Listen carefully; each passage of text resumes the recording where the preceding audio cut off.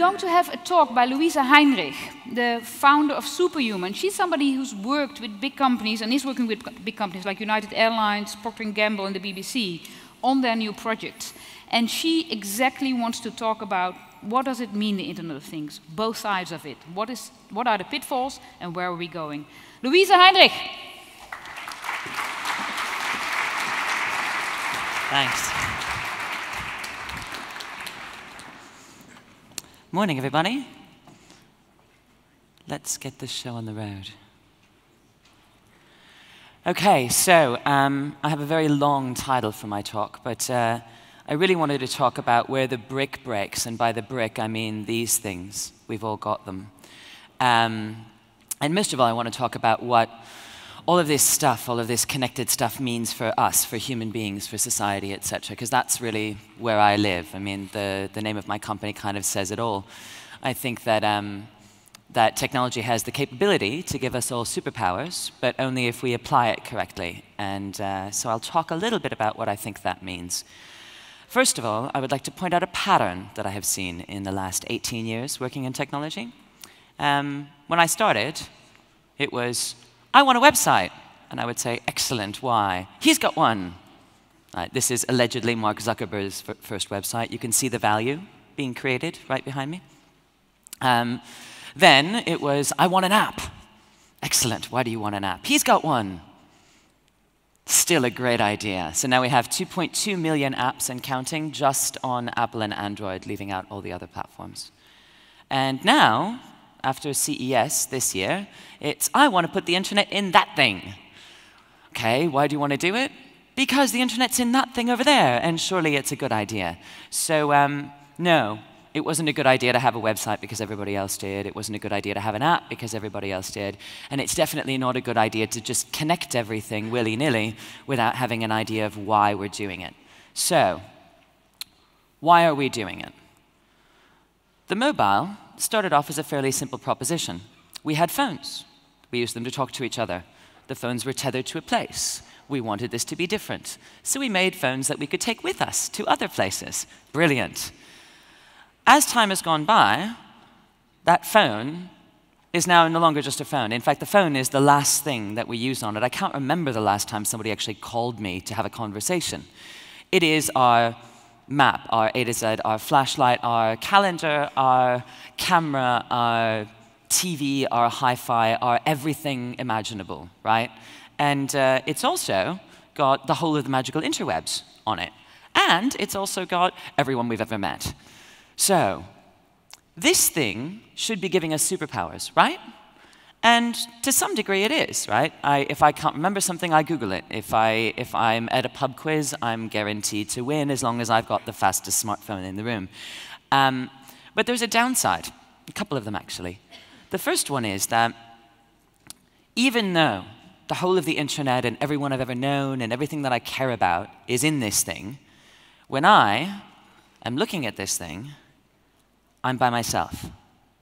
I'm not with you, I don't see you, and if I'm really focused on what I'm doing here, I don't even know you exist.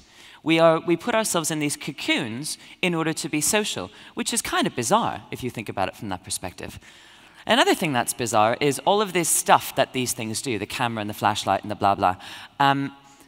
If these were actual objects, do you think we would carry them with us on a Friday night out on the town? I mean, there's a reason we ladies have multiple handbags, right? You need a bunch of stuff during the day. In the evening, you really only need, keys, lipstick. So I'm interested in what wearables, what connected wearable objects can do to start breaking this down. Thinking about what superpowers you want to take with you on a particular Friday night. These are the wearables that we have now. And some of them are starting to head in that direction. We've got this concept of Google Glass, a thing you wear on your face that can feed you information as you go about your day. We've also got lots of things that passively track what we do. What I don't feel like we're getting at yet is the question of what do we want to do? What do we, people, humans, each of us, wish that we could do better, faster, more? And not just generally, but today, right now. So I'm at a conference today. I actually don't want to be lugging this thing around with me. I have to because I have to present something lovely to all of you. But if I were out at a bar at night, I would not want Twitter. I would not want email. I don't need any of those things. I'm in the room talking to my friends. I need to be able to contact them, but I don't need everything. So I'd like to see what happens when we stop thinking about what we can do with the technology and start thinking about what we can do for humans, what we can do for ourselves. Because one of the challenges with wearables, especially with the quantified self movement, is interpretation. So it makes all this data, tracks how many steps I take, how many press-ups I do, how long I go swimming, etc. But what does that mean? What does that mean for me? And generally, these things are interpreted against benchmarks. Somebody out there, somewhere, don't know who, has decided what it means to be good, to be healthy, to have a rich life, to whatever that means. And if I subscribe to that, then I am essentially wearing a thing on my body that is going to be cross with me when I don't do what it thinks I should be doing. Who decided what I should be doing? I should be deciding what I should be doing. I should be deciding what's meaningful for me and where I want to go next and what I want to be next. And moreover, I should be able to make meaning of this. So I'm not interested in quantifying myself. I'm interested in clarifying. I'm interested in understanding myself. I would like to see us move beyond the quantified self to the clarified self, so that we become the agents in our own world. We become the decision makers. We become the people who understand what's happening around us and what's happening within us by virtue of the technology. There is another place where you also kind of want to be the king of your own universe, and that is at home. This is sadly not my house. I wish it were. And this is another place where there's a massive wave of new tech coming in, right? Connected toasters, the internet refrigerator, which I discovered the other day when I was at ThingsCon. There is an IoT browser made by Usman Haq, and we pulled it up and we were looking at what was around. There is, people, important, even as we speak, at least one internet refrigerator in Mitte. Don't know who it belongs to, but there is one, which I think is strange. Anyway, yeah, so we are now putting things in the home. We're putting things in the home that are connected. And I don't think we're really thinking these things through. Some of them are beautiful. Some of them really do let us do things that we wish we could do better. This is the Good Night Lamp, which is a project by my friend Alex.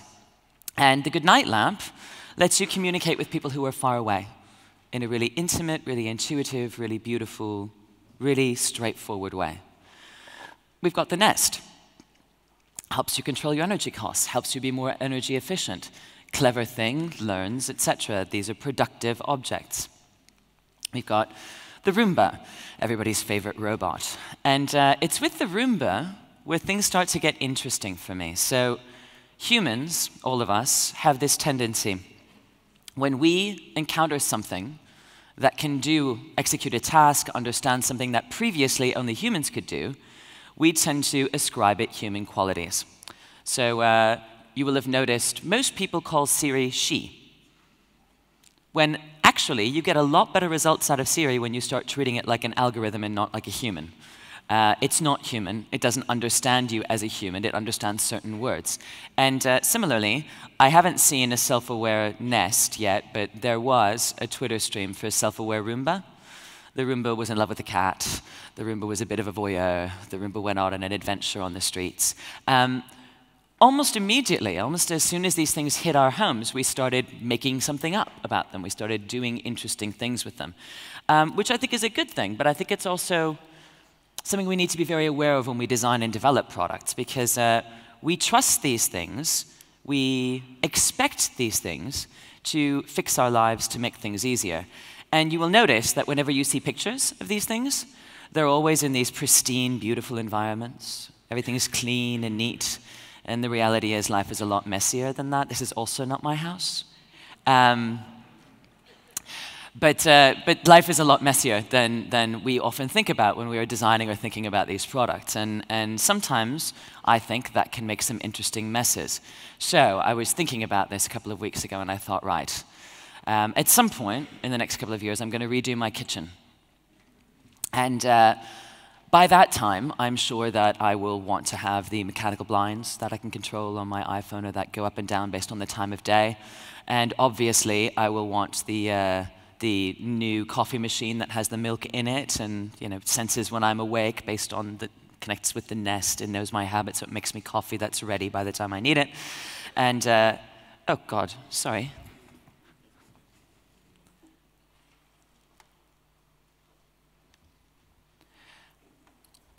And I will obviously want the brand new solar-powered dishwasher because I want to be even more energy efficient.